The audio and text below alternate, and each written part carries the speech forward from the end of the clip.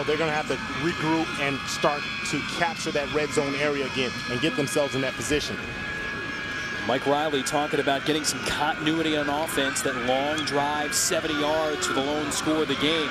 Good field position here. Jacquizz Rodgers in the open field. Gets across midfield, inside the 40. Down the sideline. Jacquizz Rodgers, the cutback, finally cut down at about the 15-yard line.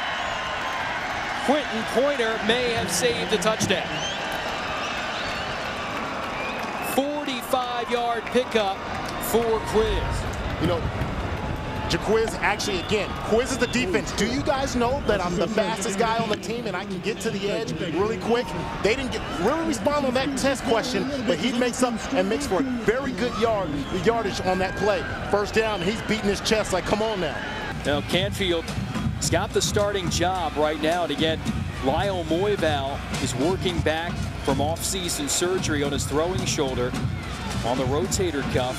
He's the third really emergency quarterback if needed this week as he comes back. Ryan Katz, redshirt freshman, who played most of the second half in the win against Portland State a week ago, would be the #2 guy right now. But right now, it's #1 for Oregon State. Jacquizz Rodgers deep into UNLV territory, down inside the 30-yard line.